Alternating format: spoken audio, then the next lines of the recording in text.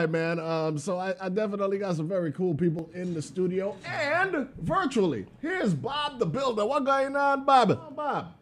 Not much. How was your weekend? Hey, it was okay. I mean, you know. How was the boat ride? Boat ride was lit, like lit. It was good. I'm sorry I missed you. I heard you on the boardwalk. Yeah, I show up there every once in a while. Oh, okay. All right. Once in a while, huh?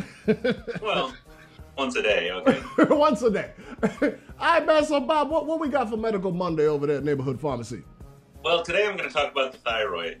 Okay. It's a gland in our body. January is Thyroid Disease Awareness Month, so I just wanted to kind of talk about the thyroid a little bit and what it does and what happens if you have high or low levels. So the thyroid's an organ. It sits in your neck, kind of below your Adam's apple and above your collarbone. Looks like a butterfly, actually. It's got like wings and then a center part that holds it together. Okay. The thyroid's responsible for our metabolism, so it helps us build or burn energy, creates energy for our body, so it takes our foods and it breaks it down into the energy that it needs to function. Okay.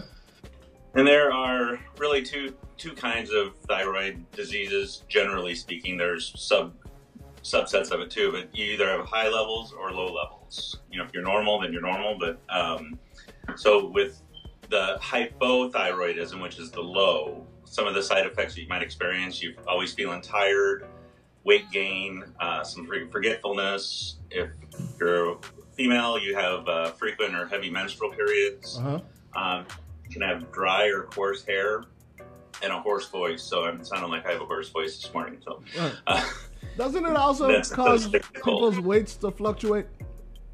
Yes, absolutely. They used to use some of the thyroid medications for weight loss, but they pretty much moved away from that.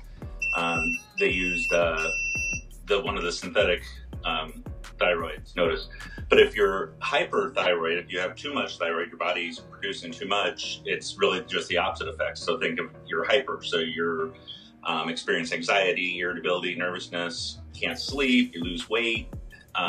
You can have the enlarged thyroid then. You've probably heard of the goiter. I always think of the Seinfeld episode when they see the big goiter. Right. And then muscle weakness and tremors. So it's really just a result of your body's burning too much energy than it needs to function. Yeah. There are some prescription drugs that are used to help treat both sides of it. There's a natural one. It's called Armour Thyroid. It's actually made from dried pig thyroid glands, so it's a natural product. But then this vegans wouldn't want that though. Brand name Synthroid. What's that? I said vegans wouldn't want that though. Yeah, no, definitely not. Plus, it smells nasty. So. I'm sure. Synthetic ones are actually better used by our bodies than the natural one. The natural one, it can cause more side effects and takes a little longer to kick in before your body reacts to it. And then over the counter as well, there's some vitamins, of course, that you can always take that help. The thyroid's dependent on iodine, so it needs iodine in your system in order for it to break down. That's why we have iodized salt. You probably see, on regular salt. So that's how they started putting iodine into our foods. There's also iodine products that we sell. It's called tri-iodine. It's just iodine. So if you have low levels, you can use that. That'll help with your support your thyroid. And then selenium and zinc as well. Selenium helps protect the thyroid from damage caused by some of the oxidative stress that we might have in our body.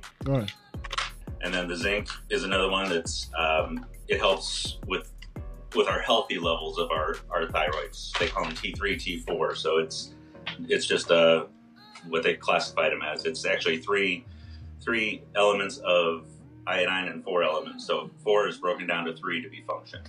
So that was complex, even though the numbers were low. So and you can also do a kind of a self check on your thyroid. How? So kind of an at-home test. Of course, if you sense something you want to make sure you contact your doctor right away. But to do that, you just identify where it is. So you go down. Men, we don't want to confuse it with our Adam's apple, but you want to go below that. And then kind of tilt your head back and then you take a drink of water, and when you swallow, you can do it without the water too, but just act like you swallow. And if you feel like any raised bumps or irritation, that's a sign that there may be potentially something wrong with your thyroid. Okay, well, so far so good. I'm good today. Good. All right. All right, so Bob, okay, this might be great teamwork on your behalf. But don't believe that I forgot that today was the day that Megan the Little Mirror was supposed to walk up, and she's not here. And I'm not going to ask you to do that on her behalf. However, what happened? What happened, man? Well, she ran the 31-mile race yesterday. Oh, wow. So okay. I think she's probably just tired. Oh, okay. That was good timing. She had a legitimate reason. Yeah. All right, well, so next week, after she recovers from running 31 miles, was somebody chasing her, or she voluntarily ran 31 miles? I think she voluntarily did it. I couldn't drive that far without being tired. Man. I mean, that's like the size of St. Thomas. That don't make no sense. All right, well, hey, definitely, man. I appreciate you, Bob the Builder. Have a great one. Thank you so much. You as well. And what's the phone number over there? What's the address?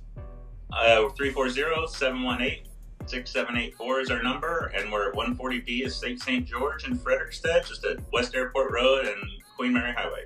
All right, that's what's up, man. I appreciate you. All right, take care. Have a good week. Ain't no doubt about it, man. Neighborhood Pharmacy bringing you the energy. Calling all the youngers.